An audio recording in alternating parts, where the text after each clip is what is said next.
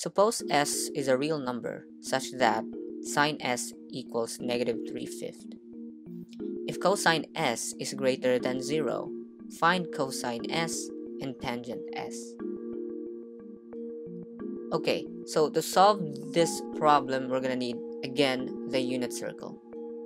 Okay, so we are given sine s equals negative 3/5. Remember, sine s equals the y coordinate, and so therefore, so let's write that. Sine s equals negative 3/5, but we know that the sine of s equals to the y coordinate, therefore y equals negative 3/5.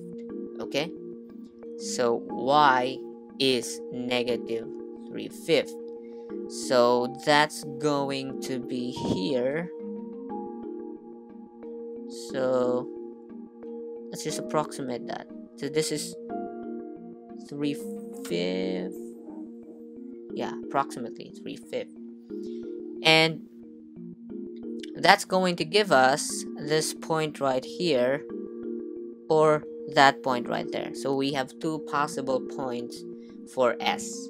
Okay, but we don't know which point it is. Okay, and so therefore we're going to need the second information, which is cosine s is greater than 0. Let's write that. Cosine s is greater than 0. Remember, cosine s is equal to the x coordinate, and so therefore cosine s, which is the x coordinate, has to be greater than 0. So which of these points has x greater than 0?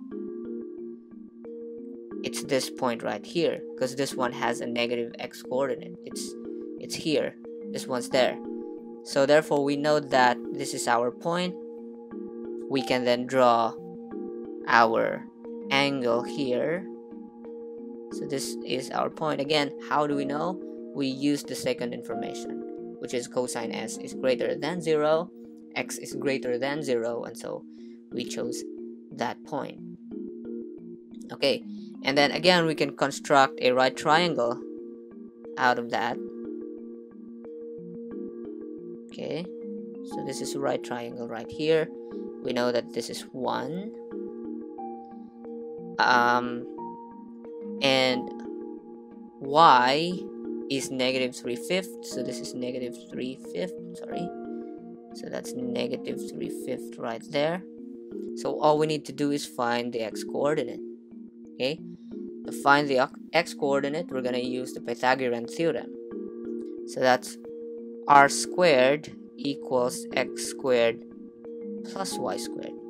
Okay, r squared, so that's 1 squared, x squared, that's the unknown value, y is negative 3/5 squared, so that gives us 1 equals x squared plus, this is 9 over 25. Okay, we're gonna subtract 9 over 25 both sides.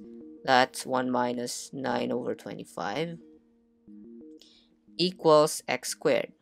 Okay, so then therefore that gives us x squared equals 1 minus 9 over 25, that's 16 over 25.